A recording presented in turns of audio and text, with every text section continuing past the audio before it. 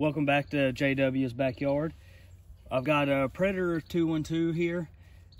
This came off of my nitroscope cart. Took it off so I could port the head.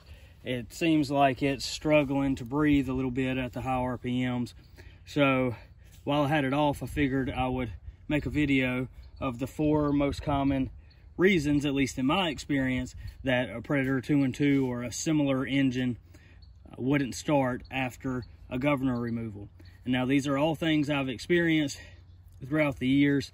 I've got I think 8 of these engines now, whether it's a Predator or the Tillotson, and these are just things I've come across. So we'll start off with what I would consider the most common reason, but first we're going to get the side cover off.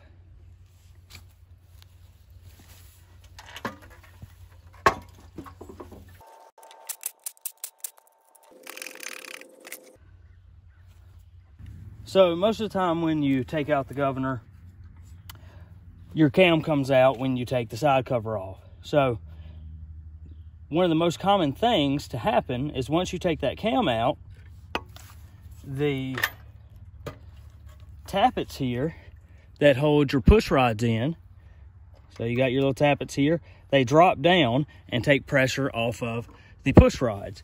So the push rod falls out of its seat up here in the head. So we'll take the valve cover off, and more than likely those push rods are not going to be in their seats anymore. So I've had this happen multiple times. It happens almost every time. I've been lucky a few times that they don't fall out of their seat, but this is probably the most common reason that your Predator is not going to start after you remove the governor. Because if you had that cam out, these little tappets fall down and the push rods fall out of their seats, and you're not going to have any valve control after that. So, of course, like we thought, when we took that side cover off and the cam was no longer pushing on the tappets, the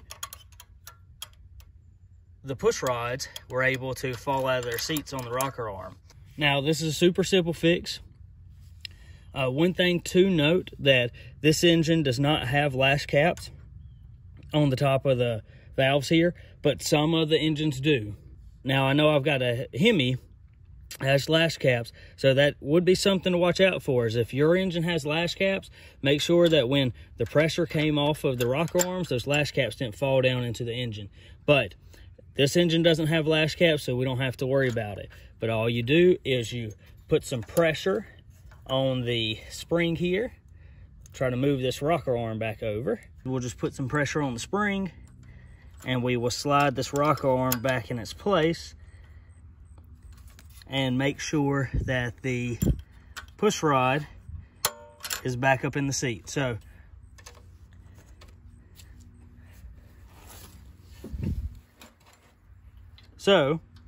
you see our push rod is back in its seat, and we'll just do the same thing for the other side.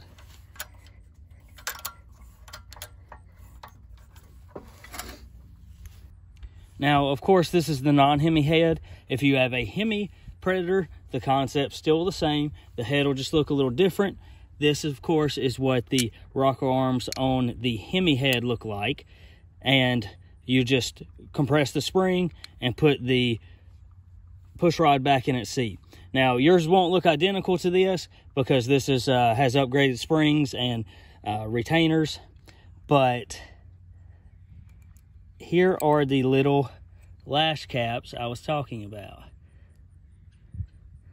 So that little bitty thing sits right on top of the valve. So if your engine has that, make sure that you didn't lose those down into the engine.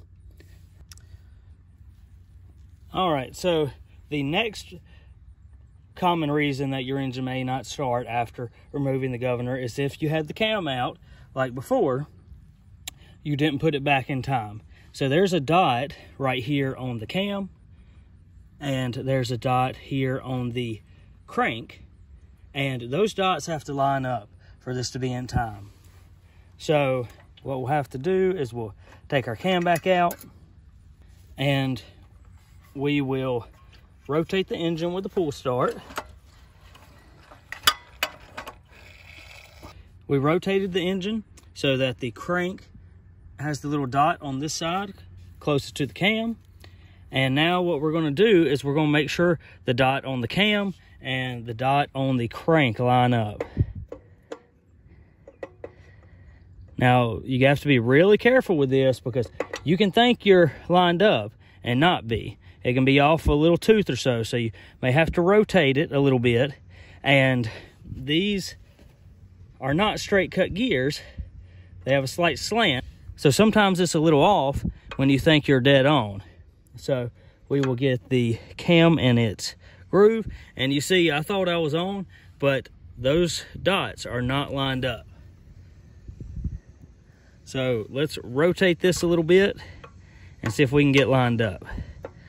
All right, so off just one tooth, but now we see the dot on the crank and the dot on the cam are lined up.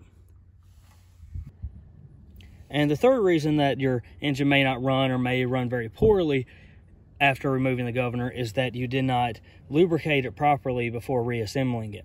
So what I often do is I'll take a can of brake clean and I'll spray the whole engine down inside and out to get any debris from the gasket material that I scraped off or any metal shavings, because I usually tap the hole for the governor arm to run a bolt through it to set up the throttle, and I don't want any metal shavings floating around in the engine, so I'll clean it out real good.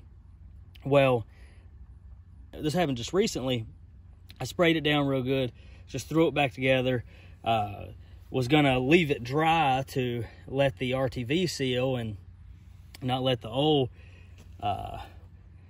seep into the gasket material, and didn't even think about it, and went to crank the engine, you know, put oil in it afterwards, went to crank the engine, and it just felt like something was dragging, like I was pulling against sandpaper. Well, that's what it was, is I didn't lubricate it properly, and it was just too much friction inside the engine, and the clearances were too tight for that oil that I put in afterwards to seep in, that, you know, it was rubbing metal on metal, and the engine just couldn't get going. And all I do is just take a little bit of oil, same oil that you're going to put in afterwards is fine. Lubricate the end of the cam here. Also lubricate the top side of the cam here, so they're lubricated in their little housings. And I usually pour a little oil over the crank just to make sure that anything that needs to be lubricated before reassembling is lubricated, and then you should be good to go. And lastly, this is probably a less common issue, but it is something that I've had happen before. It actually happened on the first Predator I ever owned. I actually got the engine already modified, and they had already done some head work to it. It had a cam in it, and it had an issue where it would run perfectly most of the time, crank up fine, but then sometimes I would go to crank it and it'd feel like it was locked up. Well, it turns out it was when I opened up the engine, it was a little washer floating around in the engine, and when it would lock up, I guess the washer was getting caught up in the gears here or getting pinched in something. It's a wonder that the engine didn't have any serious damage from it, but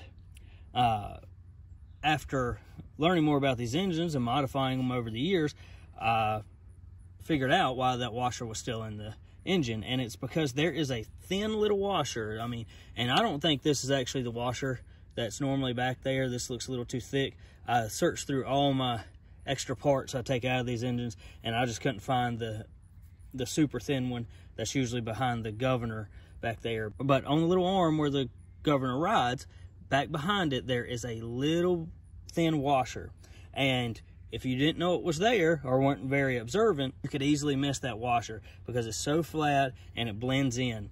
And it's quite hard to get off, actually. So, but normally the washer sits right behind the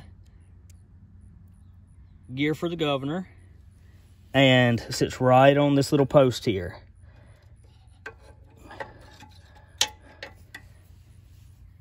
and you see it sits right down there, and the washer that is normally missed is a little darker and blends in. So just something to be mindful of. Make sure that you remove all the components of that governor before you put that back together. And lastly, get out there and have some fun. If you've got a project sitting out in the yard you haven't ridden in a while, go ahead and get out there and get on it.